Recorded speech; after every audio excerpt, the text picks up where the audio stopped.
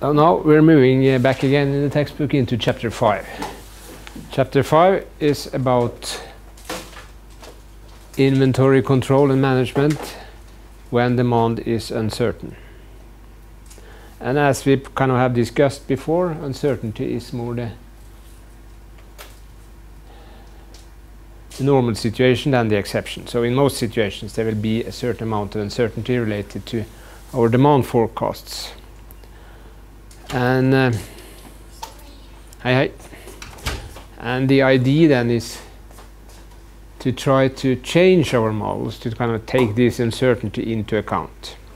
And the methods we use will then be typically probabilistic, meaning that we introduce uncertainty through probabilistic means in our models. So we add information not only about what is uncertain, but in which way it is uncertain, so to speak, by using probability functions, processes, distributions, or whatever.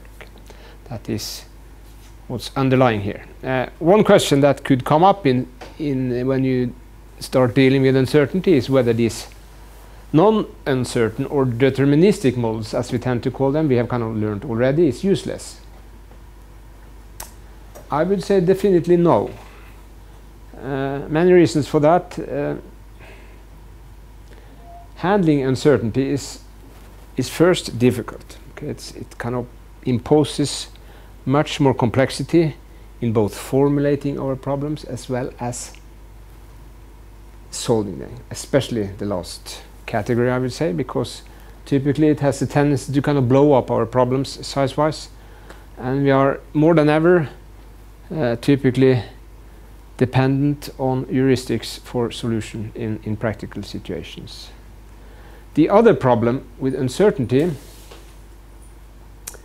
is that we have to generate much more information into our problems. Now it's not just enough with a single number for a cost, but we kind of need to have a distribution about that cost. And that distribution could mean gathering a lot more information. It could also impose certain incentive problems, meaning that if somebody solves a model in an organization which has uncertainties in the probabilistic sense, then there could be a lot of disagreement on what kind of probabilities are right.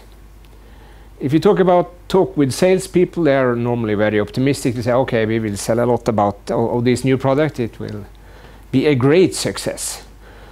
That will kind of reflect their view of what kind of probabilities are to be put on future demand. They will typically have a high probability for very high future demand numbers and smaller probabilities on low future demand numbers. Other peoples in the organization who are more, should we say, conservative or maybe even more realistic, would have different views. In many cases, getting a single number for a cost is either kind of looking up somewhere, finding it, or kind of making a judgment, or maybe even computing an average. But if you don't disagree on the observations you actually have, you cannot disagree on an average, can you? That's not possible. Either you compute it correctly or you don't. But when you introduce uncertainty in the probabilistic sense, then it kind of opens up for a certain possibility for disagreeing. If you think about those who are to construct a cost estimate for the Olympics, which Norway are discussing on whether to propose for in 2022, you would perhaps expect that those who really want this to take place, they might have a different view on the cost estimate than those who do not want it. And these kind of problems are immediately coming when you start dealing with uncertainty in models, and they are very hard to solve. So that is the reason why we still kind of in many situations stick to deterministic models, because they kind of avoid many of these type of problems. They are easier to solve, you don't need so much information, you don't have to disagree so much on what you do and what you don't. And of course, finally, these deterministic models could in many cases be used as building blocks in more complex stochastic or probabilistic models. The term stochastic means probabilistic. If you don't know, it kind of means the same. It means basically that there's something is described by probabilities in our models. So a stochastic or a probabilistic model is a model where certain elements are uncertain and are described by probabilities. In that sense, of course, it is a question of what you know about probabilities. You see some terms here: histograms, expected value, variance, discrete and continuous probability densities, distribution functions, integrals. How many of you have heard about integrals? You have, Jonas, Maria, Joe. Okay, half of them. That's good. So what is an integral then, Jonas? It looks like this, doesn't it? And then we have a certain function, and then we use this term dx to kind of state that we want, this is the variable we want to integrate on. Technically speaking, integrals are not so hard, okay? They kind of just is the opposite of derivatives. So if I have a function,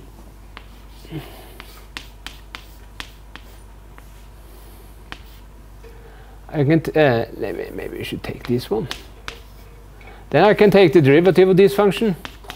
That would be 2 times x, wouldn't it? That is the derivative of x squared. And if the integral is the opposite, it should mean, shouldn't it, that the integral of the function 2x dx then should equal x squared. Okay? As simple as that. It's just the opposite way of doing things. Unfortunately, performing integration is not as easy as performing differentiation. It's much more difficult. Fortunately, however, doing it numerically is very easy. So if you're looking for numbers here, not only symbols, then it's relatively easy to do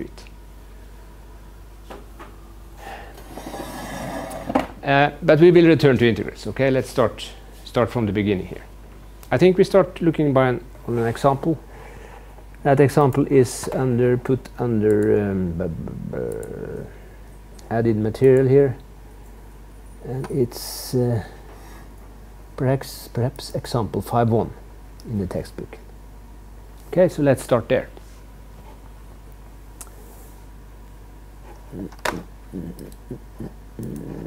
Could we blow it up a little bit? Is this too much? It should be possible to see. So this is an example. On consecutive Sundays, Mac, the owner of a local newsstand, purchases a number of copies of the Computer Journal, a popular weekly magazine, and he pays 25 cents for each copy and sells each for 75 cents. This seems like a good deal, doesn't it? You kind of get a nice profit here, actually 300%. That's not bad, is it? Probably this is not very realistic. Copies he has not sold during the week can be returned to his supplier for 10 cents each. So he has a kind of, these copies have a so-called salvage value. You can kind of return them and get something, typically less than what you buy them for. If that value had been higher, then you could produce a money pump, couldn't you? Then you just could buy an infinite amount of magazines and return an infinite amount, sitting back with an infinite profit. So that's kind of obvious, isn't it? That these number 10 must be smaller than 25. Okay, and of course, for this to make any sense, this number 75 must be larger than 25. Okay, a negative profit in the first place would make no sense. So there is a kind of link here. Okay, these 10 must be smaller than 25, which again must be smaller than 75. Okay, this kind of link must be there when we put symbols into these numbers. Okay, so far so good.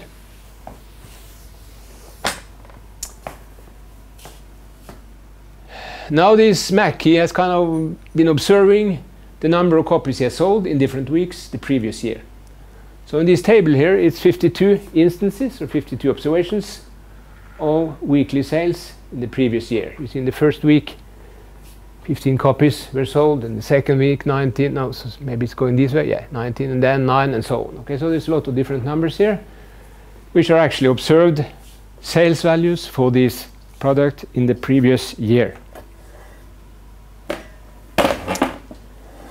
There is no discernible pattern to these data, meaning that if you kind of plot them in a time series frame, you kind of don't see any trend or systematic behavior or whatever. You could perhaps expect that at certain weekdays, maybe Fridays, we could sell a little bit more of these magazines, but according to the text here, we don't see these patterns at all. So it is difficult to predict demand for the journal in any given week. However, as it says, we can represent the demand experience of this item as a frequency histogram. So let's start there. How do we build a histogram based on a set of data? Okay, that is a straightforward thing to do. What we do then is that we kind of count up the number of different sales and construct a graph. Okay, let's start. We make up a graph here, and we have to, of course, to put all the possible outcomes which we can have here. You see, for instance, here that we have a 0 here, don't we? So a certain week we sold no copies. Okay, so that is something, and it could be 1 and 2 and 3 and 4, and it moves on up all to the maximal point here, which is 19 perhaps. Am I right? No, 22. 22, yeah. It seems 22 is the biggest number here, so we can stop at 22 up here. That is enough. Okay, there's no observations after that point. And then to build this histogram, very simple, we just count up, and we just kind of make some kind of image of our counts. The normal thing is to kind of build kind of rectangle for the counts. Alternatively, we can use crosses, for instance. I tend to use that if I do it manually. So there's a single observation in 0 here, isn't it? So there's a 1 cross there. There is no observations on 1, no observations on 2, no on 3, but there is some of 4 here, as you can see.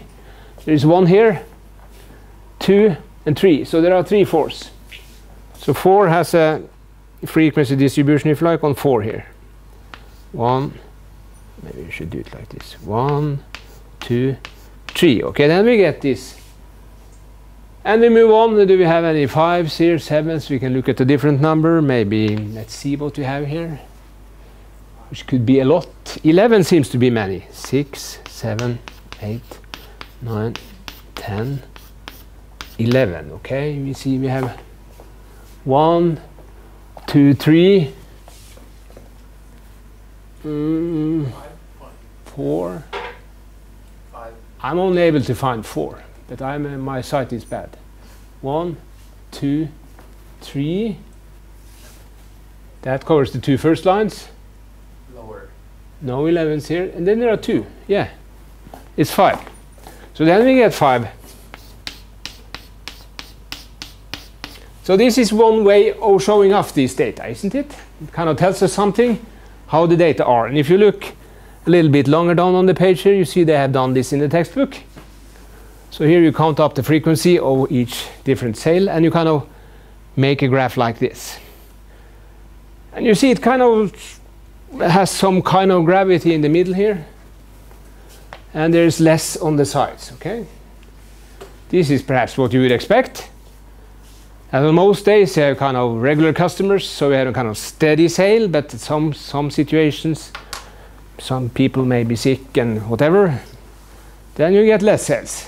But roughly you get kind of a fairly constant sale in the middle here, but there's still some uncertainty here.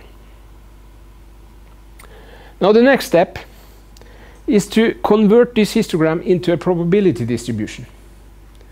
Do you know how to do that? Again, very simple. These frequencies are numbers which are larger than 1 typically, okay? We have a frequency of 1 here. We have a frequency of 3 here. We have a frequency of 6 here, or 9. When we construct the probability density, we just kind of divide by the total number of observations to get it all into probabilities. So if we take all weeks, there are 52 of them, and divide each of these numbers by 52, we would get the corresponding probability density. And this is a discrete probability density, as we call it. You probably recall that when we talked about tossing a coin, we had a kind of a 2-point distribution. Either we get a coin probability of a half, we get heads or tails. Then we have only two probabilities, but in this case, of course, there will be more. Okay, there will be actually 1, 2, 3, 4, 5, 6, 7, 8, 9, 10, 11, 23, wouldn't it? From 0 up to including 22. So that would be what we refer to as the 23-point distribution. So this point kind of tells us how many probabilities do we assign.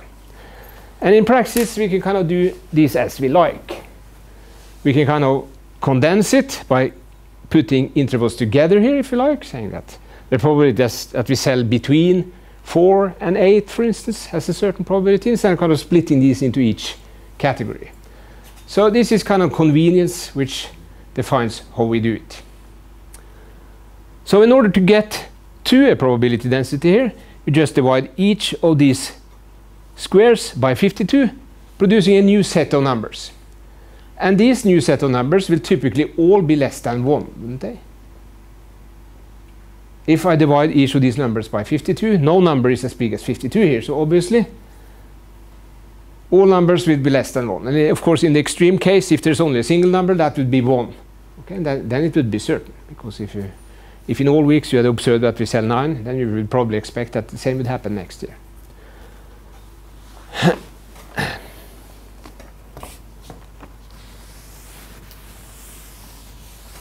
Okay. So a discrete probability density or distribution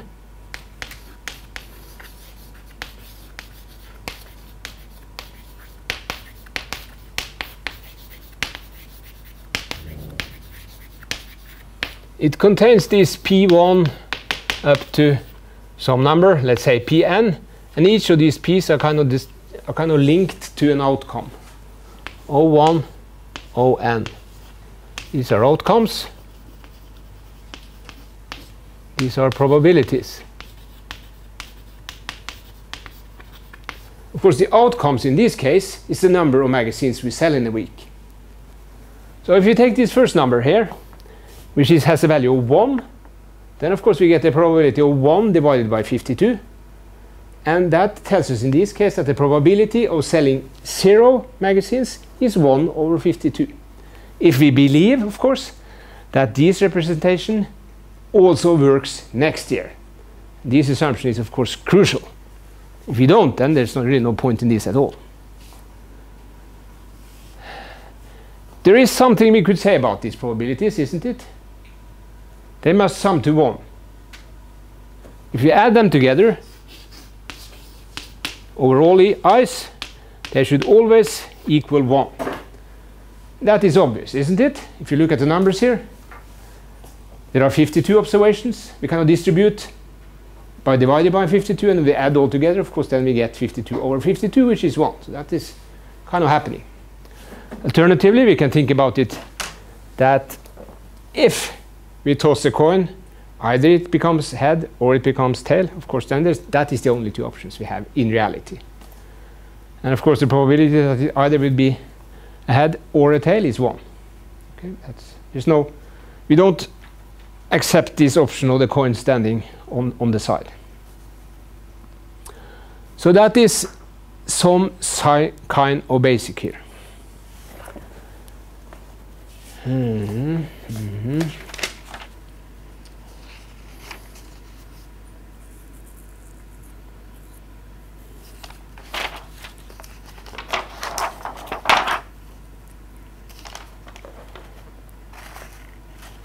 I'm a bit.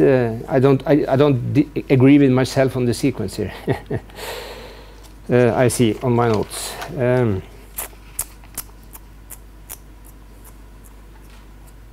Okay, let's look at averages.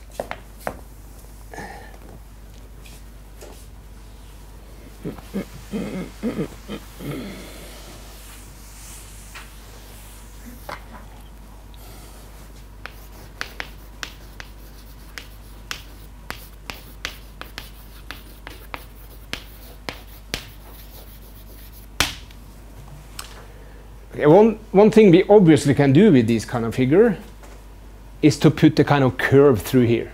We can do that, can't we? We can kind of put something which kind of resembles our observations as good as possible. And if you had more observations, probably the curve would fit even better. So when we have a discrete distribution, we could also introduce a continuous distribution.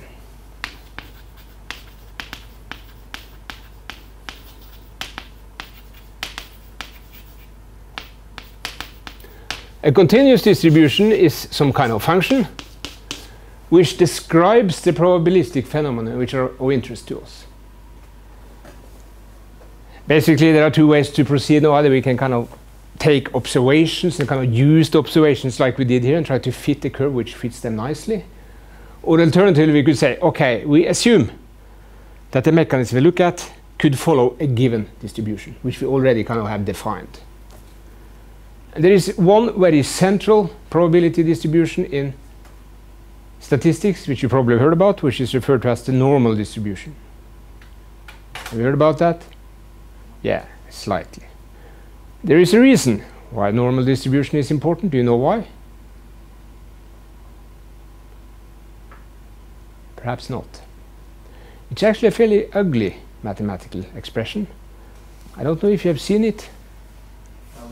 You have? Yeah, it's kind of ugly, isn't it? It's there is an exponential and there's some x minus mi squared over sigma and there's something. I wonder if it's like this. I seem to recall it's like this, or at least close to it. So it's not a nice expression, so why the hell do we keep working on these bad expressions? And of course there is a reason, and the reason is that it turns out that some mathematicians many years ago proved that if we take kind of numbers which are drawn from certain other distributions than the normal distributions and add them together, then in the long run, given that we kind of take an infinite amount of numbers, it turns out that the resulting distribution is normal. So this normal distribution is kind of the mother of all probability distributions. It kind of captures all kinds of random phenomena if you kind of take it to the limit.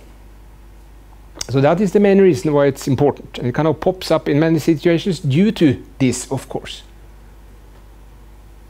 The shape is not so far from what we see here. It kind of looks like this. It has infinite tails. There is more in the middle than on the ends, so it's a fairly small probability of coming up here, but big probability here. All kind of human phenomena like height and weight and everything is typically like this. You have those who are fat and those who are thin, and most people are in the middle. Okay, so you kind of can argue that this seems to be a representation which is fairly normal in nature. So that is kind of the background. Okay.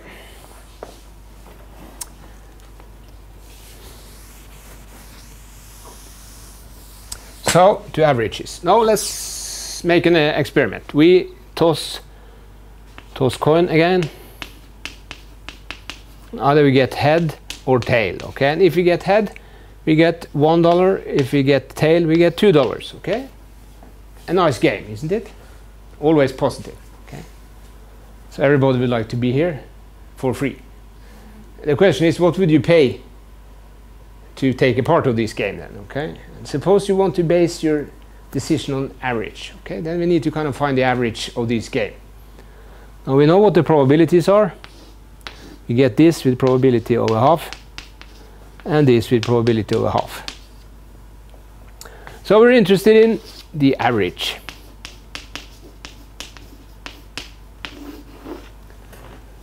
One way of finding this average is kind of performing this experiment. Okay, we can start tossing the coin and then we get the head, which produces 1 as the outcome. We get another head, 1, maybe even a third head, who knows. Then suddenly there is a tail, 2 tails, head again, then 2 tails, and we keep on like this. Okay, and of course in the long run it should be half-half, shouldn't it? That is what we mean by this. But of course in the really long run. But let's make it simple here now. 1, 2, 3, 4, 5, 6. 1, 2, 3, 4, 5, 6. Okay. So now we are kind of thinking we have performed our experiment. Of course, now we can compute the average, can't we? Because now we have put numbers here. There is 1, 2, 3, 4, 5, 6 ones. So this will be 1 plus 1 plus 1 plus 1 plus 1 plus 1, which is 1, 2, 3, 4, 6. Then there's 1, 2, 3, 4, 5, 6 twos. Plus 2. 2, 3, 4, 5, 6. And of course we have to divide by the number of experiments we perform here, which is 12, isn't it? 6 plus 6. So then we get, what do we get?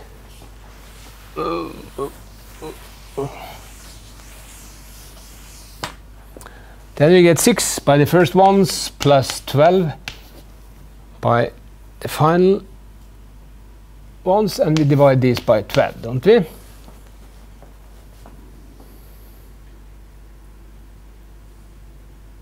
This is 18 over 12, which is 1.5, isn't it? Should be. It should be 1.5, yeah. Yeah, that's good. But of course, if we are kind of, we would expect that immediately, wouldn't we? Yeah. But there is a point behind this now. If I write this slightly differently, okay? I can write it like this. There's 6 times 1. This is the outcome of one of the events.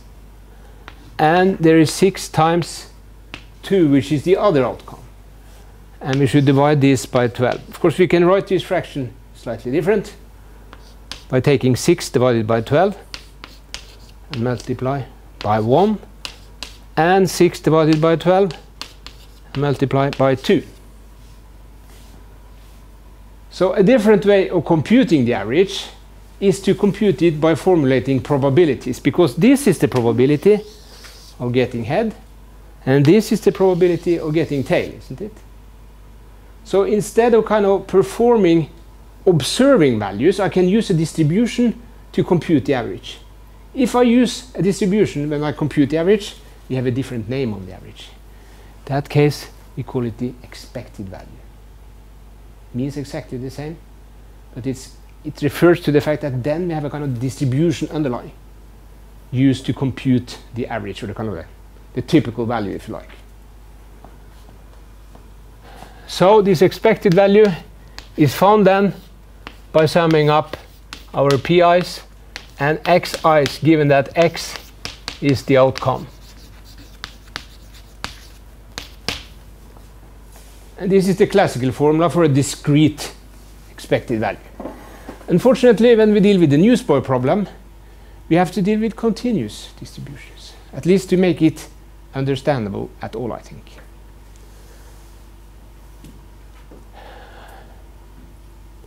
Then we have to return to the integral. Okay.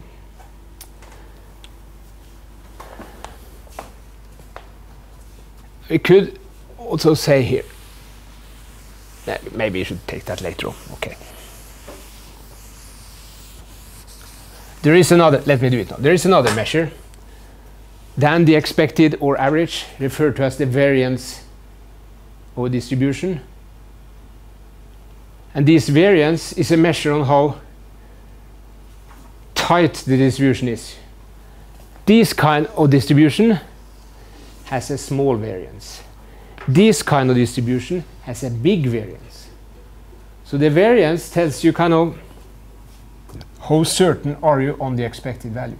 Here you are fairly certain. Okay? You're kind of narrow, but here is kind of a big gap. So here the variance should be big. So the variance could perhaps be computed by taking a certain value, subtract the average, and square to get rid of the problems we discussed when we discussed linear regression. Okay, to get rid of this, to kind of avoid them kind of cancelling out each other. So if you add these together, over all possible observations, now we're kind of looking at that. We tend to call the average a descriptive value, and this is kind of a distributional value. Okay, so there are two kind of different values here. Here we compute it by taking 1 over n times the sum of xi. Here we use these formulas, different formulas, obviously. They need different input. Here we have a set of numbers. Here we have a distribution. Of course, also a set of numbers, but still a distribution. The same kind of thing is present when we think about variance. So we can kind of have a similar type of thing here, which is summing up this and taking some kind of average. Unfortunately, it turns out that we have to divide by n minus 1 here. I will not go into the reason for that. That has to do with something referred to as, it has to do with the expected value of this term. And it turns out that if we take the expected value of this term, it produces the expected correct result. But if there's only 1 over n, then there's an error. So it's kind of to make it work, so to speak. Of course, if n is big, it doesn't really matter, does it? The difference between 1 over n and 1 over n minus 1 is not there, at least. If there's hundreds of thousands, it doesn't matter. So it's not a big thing. Corresponding to this, should we say, in the observed manner, there is a theoretical term here. It looks like this.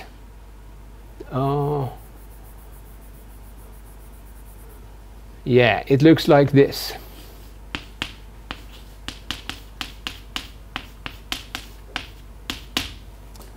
So again, you see the kind of structure here. We kind of do not have the piece when we kind of just compute either these estimated variance or this estimated average. So we have to kind of introduce the probabilities to make it work. And to confuse you even further, there is also continuous versions of these ones. Then you have to use an integral here.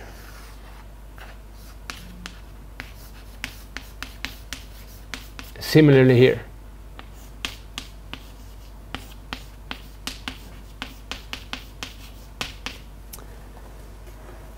Okay.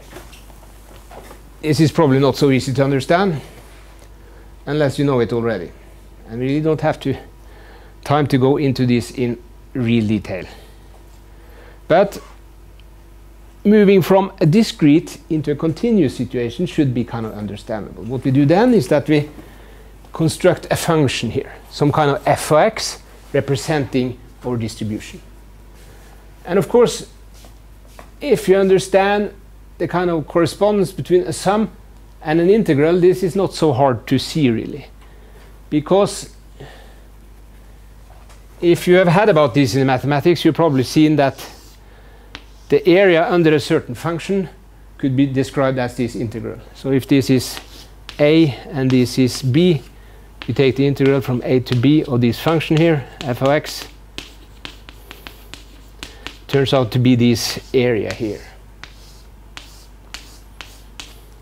If you think that we kind of split this smooth function into just points, then of course the area will kind of be adding together these infinite points, these very small peaks here. So you just add them together. So you see there's a correspondence between adding and integrating. So you can think about when you move from a discrete into a continuous world, you can kind of replace summation signs by integrals. And these pi here, of course, which is the probabilities of these discrete points, must then be replaced by a function which is representing the same type of information. This f of x is called a probability density. And of course this x refers to the same one as before, but now it's kind of moving continuously along the line. Of course, to be able to compute all these things, you have to know how to do this, okay? But at the moment, I don't think we need to bother with that. So basically, in probability, there are kind of 3 different group of measures. Either you measure related to observations, in that case you use on the left here, or in these 2 latter cases, you measure related to a density or kind of some kind of description of the probabilistic mechanism. It could be discrete on the left here, or continuous on the right here. And as I said, there's a kind of obvious logic in between. Unfortunately, it's not always something that modern students learn. I don't know why, but it's kind of been taken out of some curriculums around the world. Maybe because it's kind of considered difficult. But in any case, if we want to use this in the logistics setting we plan to do here, we need to actually know a little bit about it.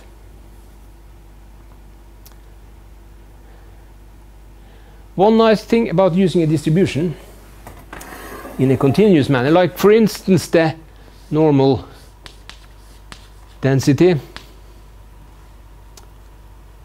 Okay, maybe we should take, before I take that, I'll do a little bit more here, okay? Let's return to our figure here. It's kind of moved a little bit far now. Okay.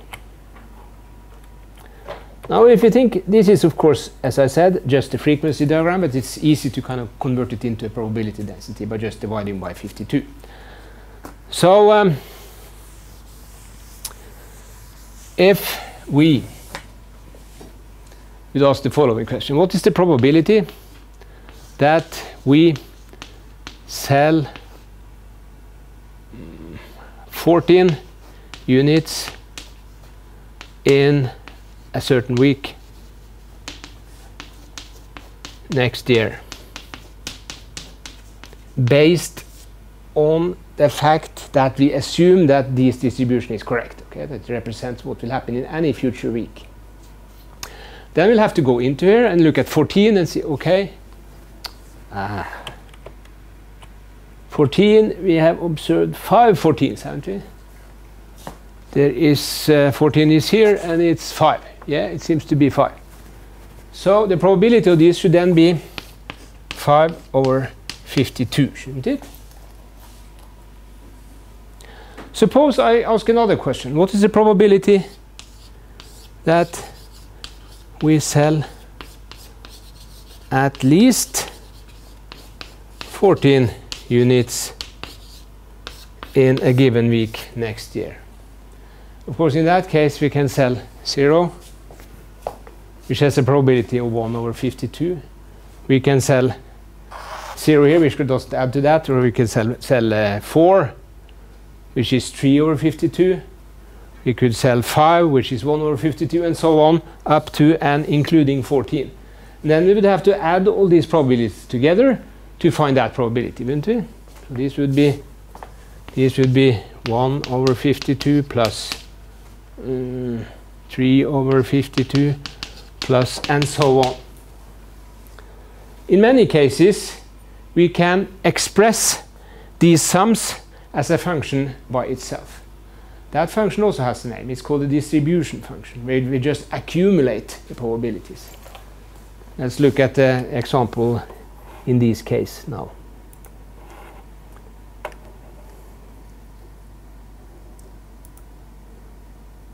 Now don't read the text here, just look at the numbers. Okay, here we kind of constructed both the probability density and the distribution function. The distribution function often is named with a big F, distribution function. And the small f is the density, or the typically the density, either the density function or the probability density. The density function is continuous, probability density is discrete. So it's different names here. And the f of q is 1 over 52, 3 over 52, and so on, as we discussed. It kind of moves up, and then this f of q just adds together. So you start adding this to what you have already, which is nothing, which is 1, and then you add nothing, then it pops up to 4 and keeps on running. And of course, in the end, it should be 1, shouldn't it, as we discussed. And these functions, they kind of typically look a bit different than the densities, don't they? There is the link between them.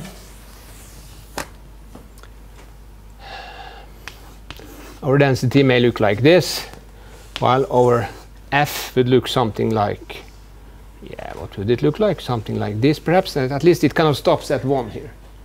Okay, because it always will end up being 1. So it adds together everything.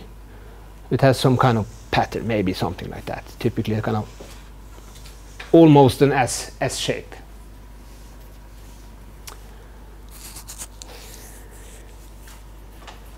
So if you make a plot of these numbers, this plot, it will of course be the same as the previous figure. and produce this histogram, while this FOQ will produce some spikes here who follows this kind of pattern. If we move into this world, we can compute this big F function, or the distribution function, by performing an integral. Let's look at this one first. Now, suppose we have a certain probability density. We integrate it over a certain space. Let's call that space omega, for instance. Then this operation should correspond doing this operation. And then we should know the answer to be 1, shouldn't we? So if we take the integral over a given probability density, it should always be 1, because it has the same logic as adding together a discrete probability density. What do you think? If we have values ranging from 0 in this case up to selling 14, or this fx dx, what do you think this should be mean? Now we're adding together probabilities only up to 14, not over the whole area. Here we're adding probabilities over the whole range, and then we should end up with 1. But now we will obviously not end up with 1, because there is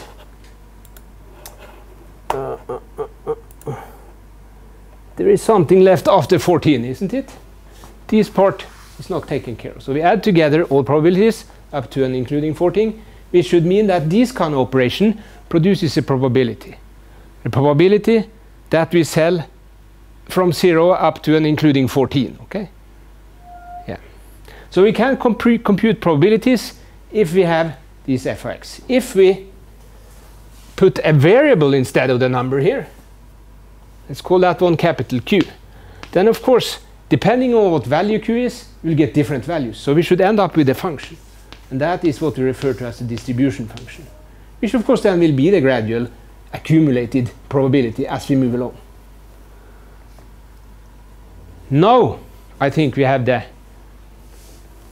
necessities almost. Okay? Almost. If, as I started previously, let me just take that now, okay? If we have a distribution, say it's the normal distribution, there's a lot of different distributions. Normally it's only one, okay? Maybe it was like this.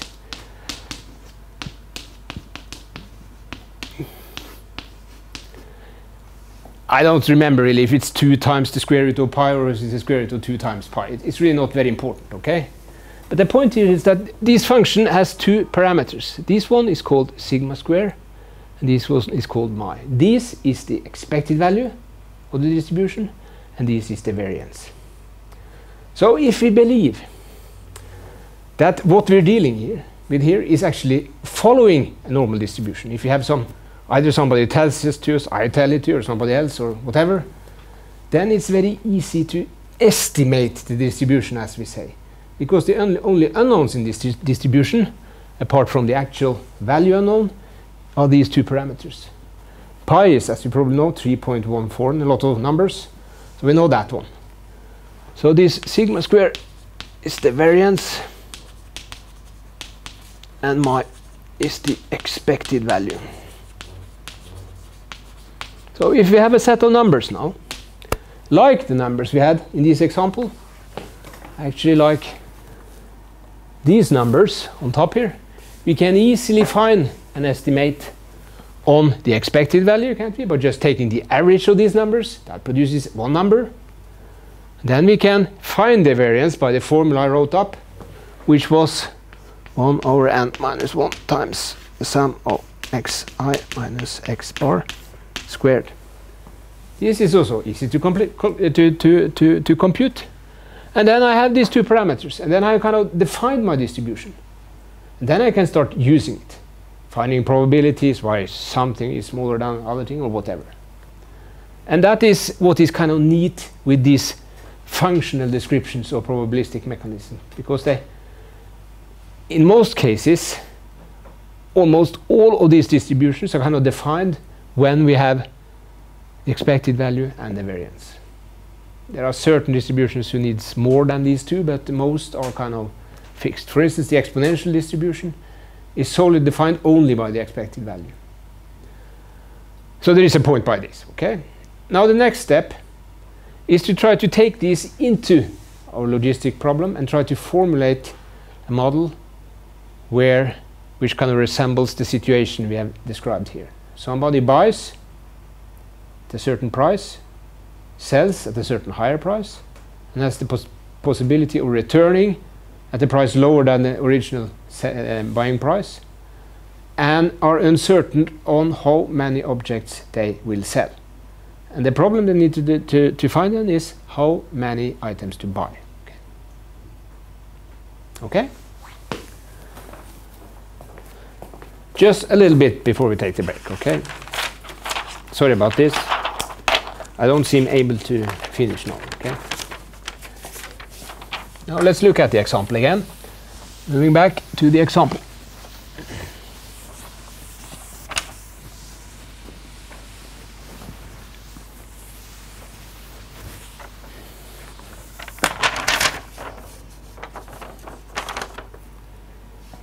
In the example, the average demand was close to 12, I think, or maybe it was 11.77 or something, I don't really remember. It's probably not 12. It doesn't matter, let's say it's 12, okay? What is interesting for us is how much to order, okay? One obvious, simple suggestion could be to order this number, okay? We could order the average demand, okay? Let us order average demand.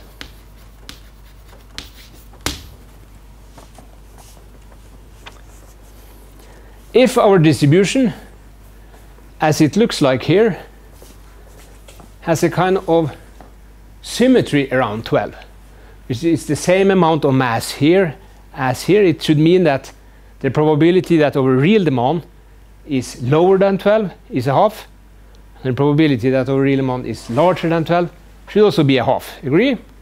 If it's symmetric. It kind of looks fairly symmetric here, even though we really don't know it, but according to the textbook it is fairly. Meaning that if you add together all the areas under 12 and above 12, it's kind of almost the same area. Now let's look at this. With the probability equal to half then, we will end up with too many magazines. You agree? If you accept the kind of a symmetry here, same probability density on each part of 12, of course, either way, we could rule out the case that we will sell exactly 12, okay? That is too little probable here. So in that case, we get too many magazines. Now, if this Mac here, if he buys one magazine which remains unsold, in that case there is a loss, isn't it? In that case he pays 25 buying it, he gets 10 returning it, and he ends up with a loss of 15. Okay, this is his loss. Alternatively, with the same probability, he ends up buying too few magazines.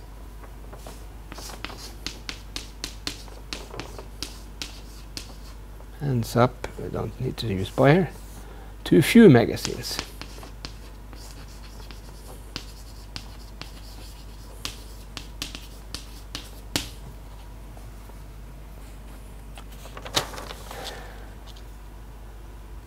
If he buys a single magazine too little, buys one magazine too little, then he also incurs a loss, doesn't he? Because then he could have sold one more, and if he had sold one more, he would get 75 for a price of 25, which produces a loss of 50. Okay. So you see, we can immediately say here that this guy Mac, he should perhaps avoid this more than he avoids that. So he should not order the average amount. He should order somewhat above our average amount due to the structure of the costs here. And the question is, of course, how much above? How should we find that? You see, this argument is kind of the same that happens in air transport. You probably know that they use overbooking actively in air transport. You know what overbooking is? You sell more tickets than seats. Do they use that in events?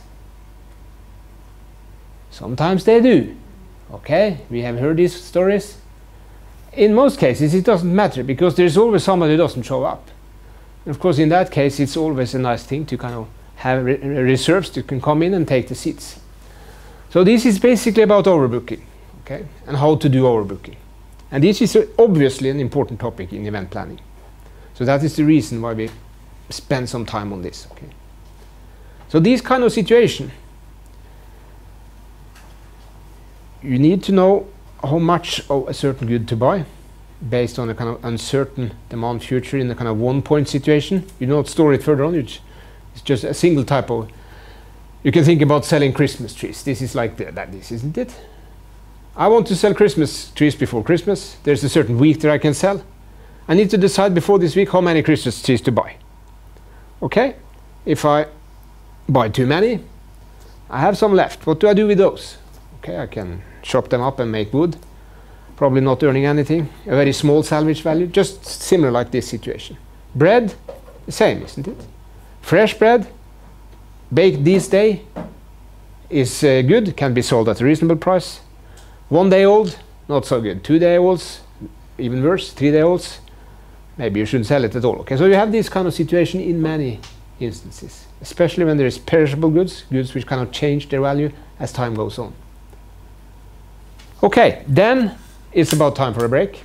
We meet again in 15 minutes, 5 minutes to half 3. Okay. So this last argument was just kind of to make you understand that we kind of, it's not as simple as just hitting the midpoint here. We need to think a little bit more.